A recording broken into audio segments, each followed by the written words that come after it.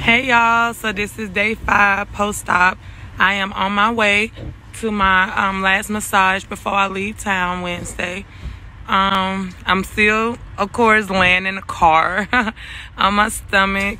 For the first time last night, me and my husband, we have 2 beds in a room, and he's been sleeping in the bed with me every day because I've been in so much pain, and I'm not used to sleeping in the bed by myself. And last night he was like, babe, I think you should just sleep in the bed by yourself and scratch out. And so he got in the other bed. And when I say I slept like a baby, I was so comfortable because I was in so much pain for some reason last night out of nowhere. It felt like sharp shooting pains.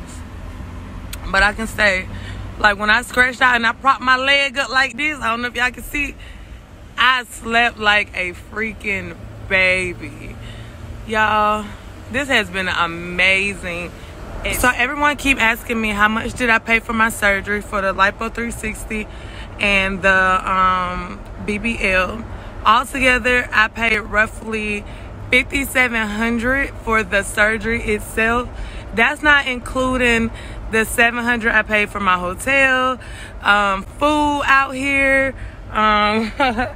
just all the little extra stuff. So altogether, I can say I probably spent about $1,700 coming to Miami.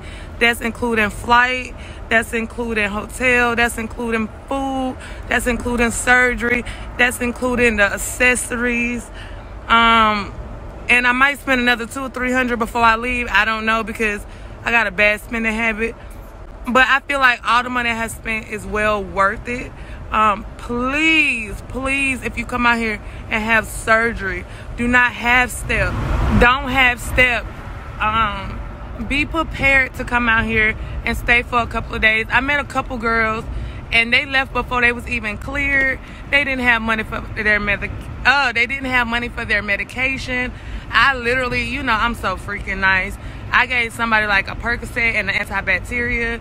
So like, just because like, if y'all gonna pay for this surgery, take it serious. Like, don't spend all this money and then come out here with $200-300 and can't afford your medicine. Don't buy your faja because that's why your booty gonna be lump-sided or messed up. Like, prepare yourself. And if you know, like, okay, this is not the right moment, I don't have enough money, my funds not right, they will reschedule your surgery for a future date. You know, like, you just have to communicate. I suggest at least coming to, or wherever you're going to have your, you had a flower. Don't come out here with just $200 in your pocket because you're not going to be able to really do nothing. Like, I even met one girl, she came out here with a food stamp card. Go ahead, Sus, go ahead. She was prepared. You don't want to come out here and spend all that money and half step and then leave a day or 2 after surgery. You haven't been cleared and then stuff go wrong. Like, you know, please be prepared. I would suggest at least come out here with $1,000, at least. And that's after all your stuff is already paid for in advance. If you pay for your stuff in advance, you get it at a cheaper price. A lot of my stuff, like my hotel, my surgery, I paid for 3-4 months ago. So when I came out here, literally the only thing I had to do was buy food and what else? Whatever else I wanted, like extra stuff. And then also find out if your insurance will cover your medicine out of state. Oh, and another thing I forgot to tell y'all. If y'all not staying at the recovery house, make sure you have a rental car. Don't try to Uber yourself backwards and forth to the doctor because you're not going to be able to lay down. And when you go on Priceline and stuff and you see all those rental cars that say $9-10 a day, it's a lie. Don't go for it. Go to the bigger companies because they're going to give you the runaround. I went to Budget. I got a big Jeep for 9 days and I paid, what, $357 and no deposit. Well, I also used the credit card. But yeah, make sure that you have transportation. But if you are staying at the recovery house, they will make sure that you get backwards and forth to where you go. Before y'all come, find out if you have insurance. Do your insurance cover your medication out of state? Because that can save you some money. And if it don't, ask them the prescriptions they're going to give you so you can know how much you'll be paying. I always say go to Walmart because Walmart prescriptions are usually $4 for the for the what's the name of babe? What's the name of it? The medicine you take for like infections. Antibiotic. My bad, y'all. For the antibiotic. But yeah, make sure you do all your research before you come out here. Luckily, my insurance is taking all over the damn world, so I got out here. I used my insurance card. They covered it. I was like, hey, $56 I saved. But yeah, like, y'all just be very prepared when y'all come out here. Don't be half-stepping, because that's your body. You gonna have to look like this the rest of your... Y'all, and I don't like riding in the car on my stomach. Like, it make me very nauseous, like seasick, but car sick, like. But hopefully they let me record while I'm having my drainage done, because I told y'all I would show y'all that part. But I don't know, because I don't know. I just don't freaking know. I'm hot, y'all. Like, it's raining out here, but I'm hot for some reason. I did take me some Tylenol before I go, because I told y'all the massages hurt. So I took 2 500 milligram Tylenols. My husband is driving, of course. He always driving. So you can't drive for 3 to 4 weeks anyway. I don't drive anyway. I'm like super lazy. Like, I probably get on my husband's last nerve, because like even at home, I would jump right in the passenger seat and he'd be looking at me like, you really ain't gonna drive? I'm like, no, I'm not driving. So I'm inside the office getting ready for them to call me. I see the nurse today, they said, and then I'll see if they let me record. Yeah, I feel super lightheaded for some reason. So I'm not allowed to record while they doing it, because they record themselves. But I'm in here getting ready to have it done, and I guess when they post it on their Instagram, y'all will be able to see it.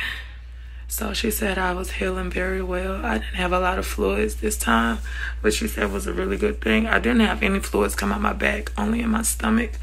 So she said that was a really good sign, and to continue my massages. Yep.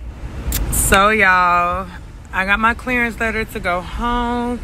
They also told me that, she was like, girl, this is nowhere near your final results. Your stomach is gonna tighten, your hips gonna go boo. She said everything gonna puff. And she said, I'm gonna be so surprised. I was like, so that means it's gonna get bigger? She said, yeah. She said, so in the beginning, it goes down a little bit due to the swelling. And after all the blood cells and stuff reconnect, it puffs out even more. So I'm excited. I can't wait to see my final results.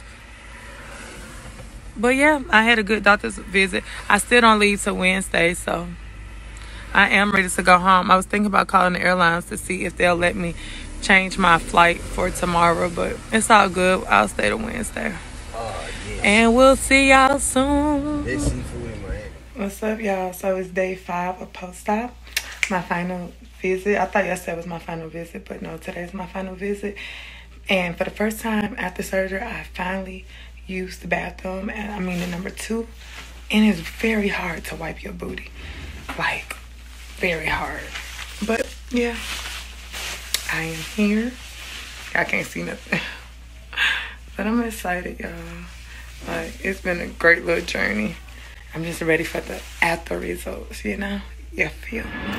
Okay, y'all, so in my beginning of my video, I said day 5. My bad. This is day 6, post-op. I go home tomorrow. I was cleared. I'm so excited. I'm finna go in the mall. My doctor said I need to drink water every hour because I was constipated. Yeah, it's right there. It's a blue one right up there by the cup holder. So I got this thing of water right here for right now. But yeah, I'm gonna post some pictures of the doctor and me and Dr. Mejijo. I think I said his name right. You know, they all little celebrity doctors, so I'm gonna post it or whatever. But I'm cleared to go. I'm so excited. I miss my kids. I'm ready to go home. I ain't never been so homesick. But it's funny because as soon as we get home, we leave here to go right back out of town 2 weeks later. Well, that's what it is.